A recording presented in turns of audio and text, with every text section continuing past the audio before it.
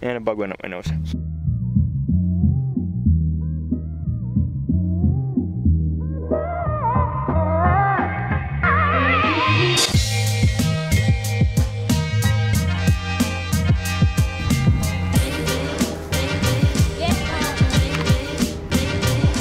What's up, machine freaks, and welcome to the vlog. I hope you guys are enjoying your day. I sure am. I mean, look at the weather around me. It's beautiful. I'm surrounded by nature. I'm surrounded by BMW awesomeness.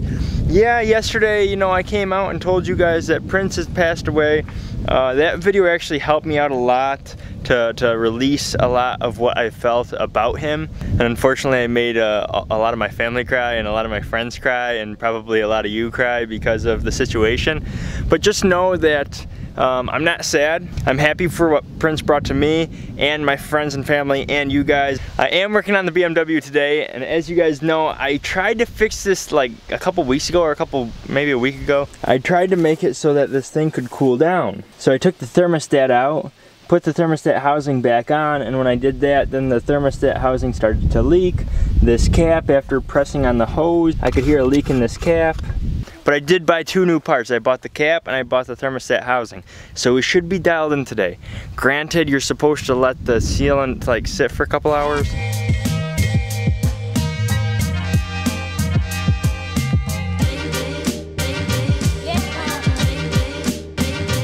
Let me ask you something. Have you ever wanted a cold drink during like a hot summer day and you wanted some ice in a drink, and you go into the freezer, and whether you have an ice cube tray or an ice cube box, you go and grab some ice cubes, throw it in your drink, but when you do that, you drop an ice cube. You know, no matter what, it's always one ice cube. That's just a circumstance. You always have to drop one ice cube. At least that's how it is for me. Just like that ice cube, I forgot something. One stupid thing. But I guess I can grab a second thing and a third thing while I'm at it, right? Frickin' ice cubes, man.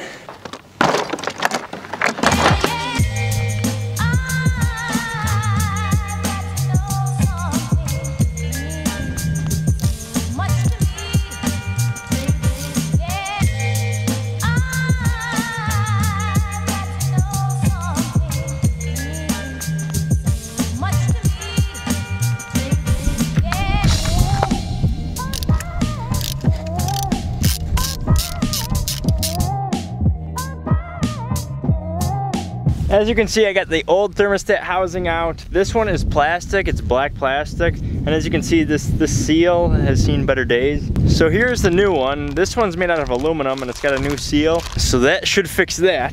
This plastic housing went right here. As you can see, there's a red RTV gasket maker there. The reason why I needed this is because there's coolant in here, and I had to pull the coolant out of there and throw it into my bin so that it wasn't constantly leaking onto my gasket maker once I put it on there.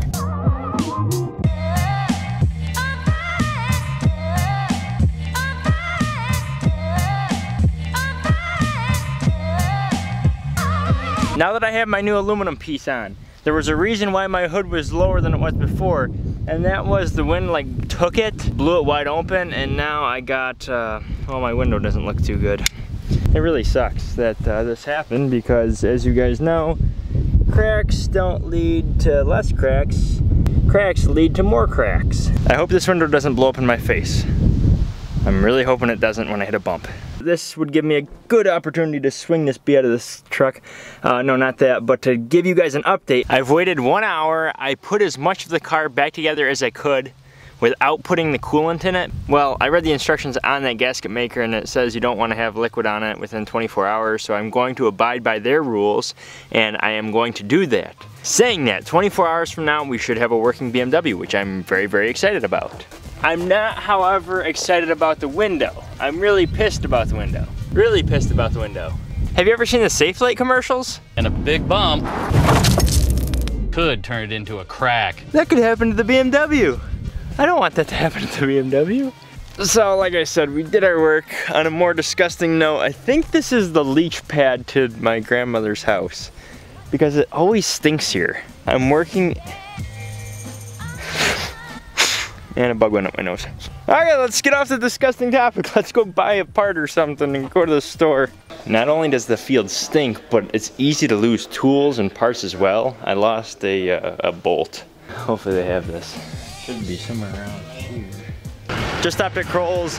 Not only did I get those 2 bolts, but I also got some headliner stuff. The team at Kroll's has it going on, that's for sure. I just got back to my house and I was looking at the pool, and here it is, July 31st, almost August 1st. The summer's almost over here in New York, and I have not jumped in the pool yet, and unfortunately, I never got to swim with Prince. I got to swim with him last year, but not this year. Kinda stinks. Okay, I'm going to knock off being sad. Instead of being sad, I'm going to give you guys an update. Hopefully it'll take things off my mind and put things into your mind. So anyways, first topic of discussion. Invisalign, you got in the way a little bit. Thank you, Al Orthodontics in Buffalo, for making my teeth straighter and giving me a very, very unique lisp. I do appreciate it. No, seriously, I love their product. Anyways, totally off topic.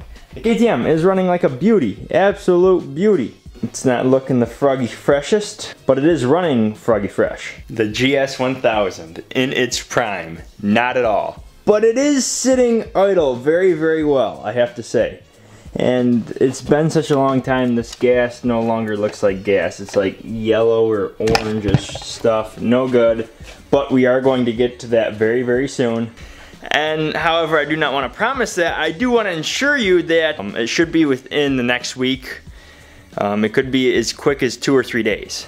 People aren't stoked about the GS 1000 though, they're more stoked about the Gator. The only reason you're concerned about the GS is because you know that 1000cc engine is going to go into this beauty. I have come up with different ideas on how I want to make this thing. Do I want to have it low profile? Do I want to sit up high? Do I want to have a roll cage? All those things. If you have any ideas, leave them in the comment section below. I'd really appreciate it. Maybe if you send like a link in the comment section to things of this nature, you'd be surprised what a Google search does.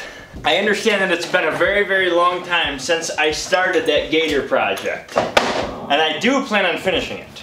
The reason why I didn't get to it is because things kept on popping up. All of a sudden that track opportunity was there, so I took advantage of that. KTM wasn't running the best, so I had to pay attention to that before it blew up. And the list continues and continues and continues, whether that's on camera or off camera. Things just happen. You have to understand that that's how life works. Saying that, I want to bring you guys up to... I'm gonna have to sit down for this one. I'm excited to say that I might potentially have an opportunity for you to meet me.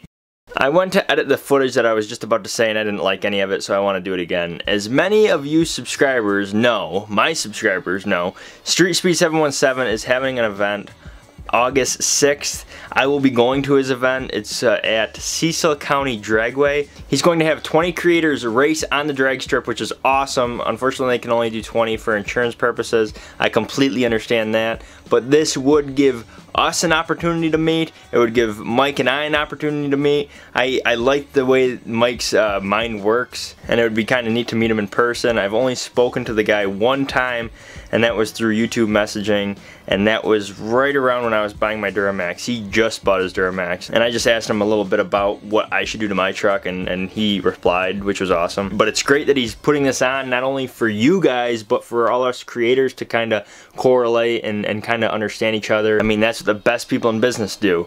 They network, they correlate, and they make stuff happen, and that's entertainment for you guys. So if you could do me a huge favor and go over to Mike's channel and tell him 3D Machine said thanks for putting this event on and giving us all the opportunity to take advantage of this. Thanks, Mike. I am going to end today's video on that note. I know from the past a lot of people have wanted meet and greets, and this is a great opportunity that I haven't even coordinated, but somebody else has coordinated and made happen. So I have Street Speed 717 to thank. I hope you guys enjoyed this 3D Machines production. Tomorrow we are going to get to the BMW. We might also get to the headliner of the Duramax, I'm not sure, but we're definitely going to accomplish those two things very, very soon. I hope you guys enjoy the rest of your day. If you're not already subscribed, go ahead and subscribe. Until tomorrow, keep it super, super froggy fresh. 3D Machines out.